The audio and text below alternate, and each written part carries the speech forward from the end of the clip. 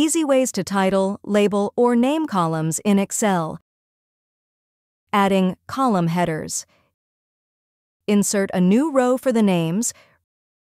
Right-click and click Insert. Double-click the first cell and enter a name. Double-click or press Tab to skip to the next cell in the column. If you want to see the titles as you scroll down, click View. Freeze panes. Select Freeze Top Row. Changing column names to numbers. Select File and click Options.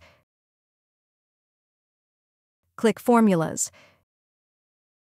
Check the box for R1, C1 reference style. Click OK. The header columns will change from letters to numbers. Using Power Query. Open the Power Query editor. Open a query. Select the column you want to name. Double-click the column header. Enter the new column name.